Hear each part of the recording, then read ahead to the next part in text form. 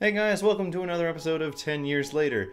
Now, admittedly, this movie was released a little earlier, albeit in Europe, but in North America, on February 29th, 2008, we were given In Bruges. I admittedly did not see this movie in theaters. I don't know if there was anywhere showing it that wasn't close by. I still was in the process of getting my license, so I couldn't just waltz out to Vancouver to watch this. But this is a movie that introduced the world, or at least American audiences, to Martin McDonagh, the director of films that have come, such as Seven Psychopaths, and the movie that's getting a crapload of attention and may just possibly win Best Picture, 3 Billboards Outside Ebbing, Missouri.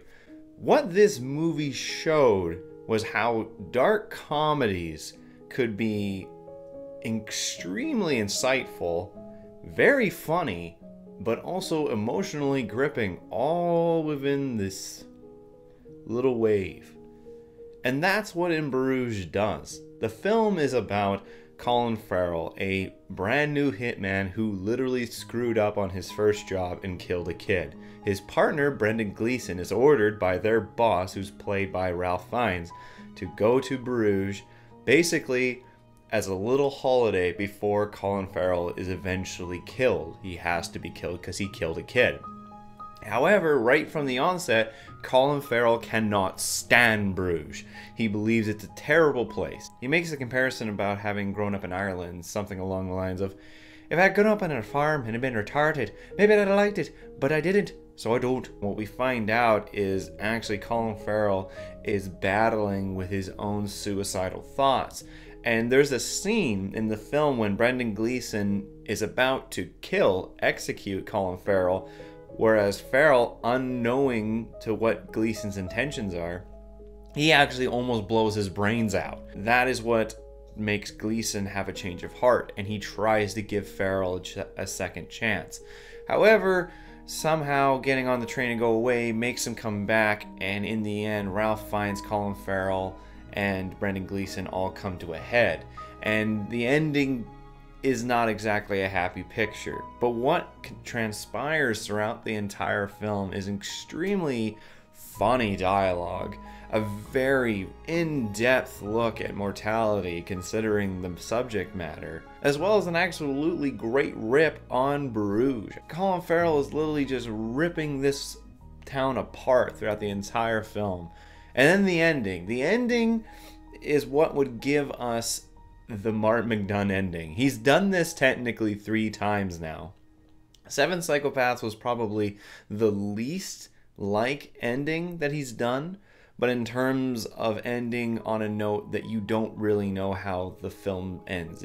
The ending is up for you to interpret what's going to happen, but in terms of the characters, their story is done.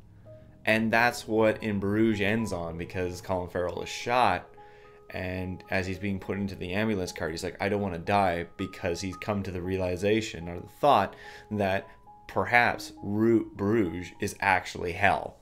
That's what you have to, that's what hell is. You're spending an eternity in Bruges. Alongside of that as well, people gave Colin Farrell a second chance. They realized that he actually was a really good actor. This movie showed several layers of his talent, and I was blown away. I originally thought that Colin Farrell was kind of a dingus for movies like SWAT or Daredevil, but this movie showed that Farrell is not just an Irish bad boy, but he actually is a good actor.